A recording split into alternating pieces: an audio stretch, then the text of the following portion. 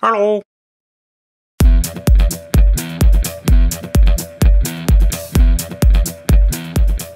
G'day, Owen here with my scratch-built Morkanaut. Everything on here is made from raw materials, except of course there is a GW Orc up here in the turret. Everything else is plastic hard. There are some ping pong balls for joints, can't see them at this angle, but trust me, they are there. There are some O-rings, easier to see on that side, you'll get a better look when you turn things around. And there is some solder being used on the custom force field projectors. Everything else is made from flat plastic hard or plastic tubing of some sort, except for some bass guitar strings up there for cables. So let's start spinning it around. By the way, the jaw at the moment is just hanging loose. I've left everything pinned together so that I can paint it. It'll be much easier to paint, but I haven't glued the jaw on. It doesn't pin on in its proper position. Those two hydraulic things there will be holding the jaw on when it's completed. So we've got the big legs there. I was thinking originally of putting some armor plates up here. They ended up not making it on because it's kind of big already. I didn't want it to get even bigger. It's a bit bigger than I planned. The legs weren't originally going to be quite so thick. So instead of putting them on the plates, I've ended up with the missile launchers just stuck to the back of the legs there, and force field projectors up there. Missiles made from various sizes of tubing. The warheads on them were just made by putting the plastic rod, the thickest plastic rod I could get hold of, into my drill, and then running my drill with the rod pushed up against some sandpaper or emery boards to shape them. And these custom force field projector bits here are made from various thicknesses of plastic hard tubing, plastic tubing, with solder wrapped around them to give that sort of ribbed effect, which I really like for that kind of thing. The turret up here does rotate, not all the way. Being a true orc, I didn't plan anything, and it's ended up hitting a few things. Most of that turret's actually made from a PVC cotton pipe T-joint with a lot of things stuck to it.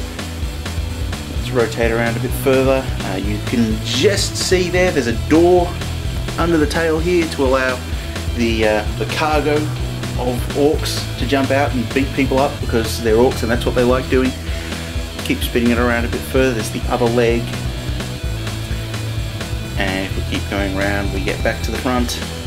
So we've got the Morkanaut's armament. So we've got one twin shooter there, another twin shooter up the top, the mega cannon, I think, I can't remember the names all the time, mega cannon, mega blaster, and then the two twin link rocket launchers. Also, there's another access hatch there for some of the orcs to get out and beat people up. And a periscope, because I felt like building a periscope.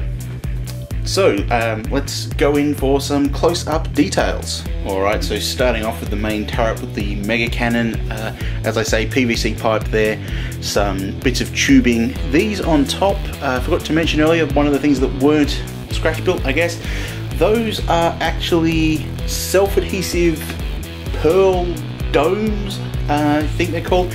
They are for scrapbooking. You can buy them at craft shops, they come on a sheet, there's a lot of them. They've got an adhesive backing which you can peel off really easily. Very nice if you want to create domes.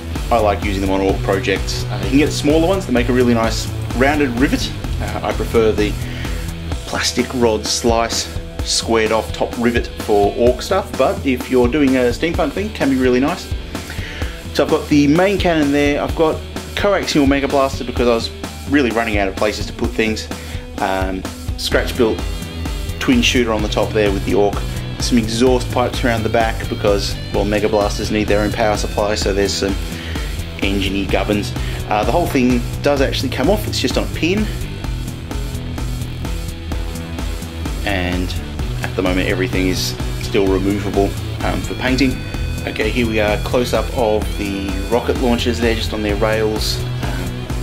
Kind of running out of time and motivation, so they're very simple rockets on a rail. And the force field generators there. Force field generators will be painted up so that these coils are a glowing blue, as I've done with my mega, my a big mech in Mega Armor. He's got the same effect there. Also, I've got some huge exhaust pipes in there. A lot of interesting engine-y bits. A lot of exhausts. I just figure orcs like exhausts, so I tend to put quite a lot of them on an orc project. Spin this round a bit, we've got the other side. Same arrangement, rocket launchers, custom force field, and the hydraulics that run the leg in there. And of course, if I spin around a little bit further, there's the periscope.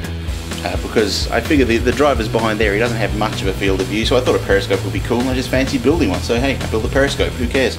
Move the camera down a bit so that we can have a look at some of the lower details. So we have these big knee armor plates on the legs, which this one's got the mech boy symbol.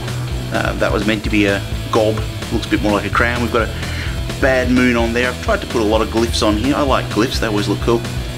If we rotate around a little bit further, we've got the jaw, it's got Chomper written on it because that's what it's going to do. We can see the front and all the various hatches and gubbins that go on there, and then if I spin around a little further, we get a bit of a look at the other leg. The camera's off center at the moment, so it's not brilliant, but so we've got the lightning bolt there and the big Dakar symbol. Plenty of glyphs there. If we spin around the whole way, there we have the hatch down the bottom, and I've built a ladder down there so the orcs can climb out and beat someone up, because, well, they're orcs, they want to beat people up and they want to do it right now. So this will hopefully get them into beating up range nice and quickly.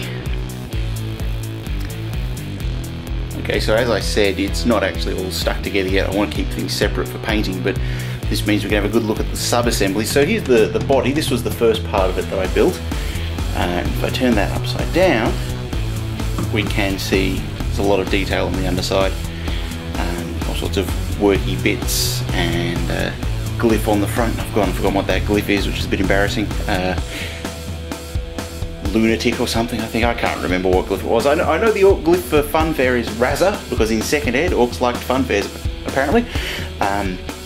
GW don't seem to admit to that one anymore, but they did actually have their own glyph for funfair. It was a kind of half a Ferris wheel seen from the side, and yeah, and I've gone and forgotten what that one is there on the front, and it's upside down, so obviously right way up when we assemble the thing. But there's a lot of vents and odd bits of detail down here. You can also see there's the massive brass pins that I've put in to hold the legs on, and you can clearly see the ping pong balls there that I've used for the joints. There's green stuff sealing in the edges. That's not so much to hold the ping pong ball in, but also to fill the gap in there. The circular bits back here are actually based on a piece of MDF that's been cut out with one of those hole saws that cuts circular holes. It's the actual hole part of it. And the ping pong balls are a bit smaller than the size of hole saw that was used there, so needed to fill in a bit of space and also give them a bit of reinforcement. Ping pong balls aren't super strong. They're not structural, they're purely for visual. The pins go all the way through into the MDF, so they're nice and secure. Jaw took me a little while to build, not because it was difficult or anything, but because as you can see, it's got those big caps on top of the teeth. And that's because when I first built it, it's made around a core of balsa wood, then a 1mm plastic card glued on the outside. When I originally built it, there were a lot of gaps that needed filling, and I went a bit overboard with Tamiya white putty, and it softened the plastic. So things were all a bit squishy, so I had to cover them over again and fix it up. I think I might have tried to sand it back before it was completely dry or something there. It was always going to have some sort of tooth cap things, but they're a lot bigger and more exaggerated than I'd originally planned. And then of course, underneath, inside, it's not particularly detailed because the body's going to get in the way there. We've got the legs here. They're not absolutely identical. They're close. They're one of the few things that I did detailed design sketches for on this model was the legs. Basically everything else I just made up as I went along because that's how orcs work. These needed a bit more thinking about to make sure the stance was right and to make sure everything hooked up correctly. One big difference is that one of the feet is actually 5mm longer than the other. I messed up my measurements somehow. And that's actually why the legs are in different positions. There's this one here, there's more space for the leg to go in, which meant that it could bend further, so the legs have ended up in slightly different poses, which is good. That's what I was actually aiming for, and I achieved it completely by accident. So if we spin these round, oh, by the way, the armour plates here do actually come off the painting. I've just left them in. Yeah, we can see the terrible mess that I've made drilling holes for those pins to go into. I had to drill several on both sides just to get the posing right and get everything nice and flat, but it's all working now, and no one's going to see that, and we're all going to pretend we didn't see it so that I feel a lot better and people think I'm actually good at this kind of thing. And back again in his majestic semi-completed unpainted glory. Well, I mean completed but unpainted glory. Not in his base here. I've got the base, just not sitting him on it here because you can barely see it anyway. He's bigger than an actual Morkanaut's meant to be, but not to a huge degree, and he looks much more entertaining, so sticking with that there. We'll be painting him up fairly soon, probably going to take quite a while. This is actually going to be the largest miniature I've ever painted for a wargame. This guy's going to probably start painting him up tonight. There'll be updates on the blog. There'll be probably posts and videos when he gets finished.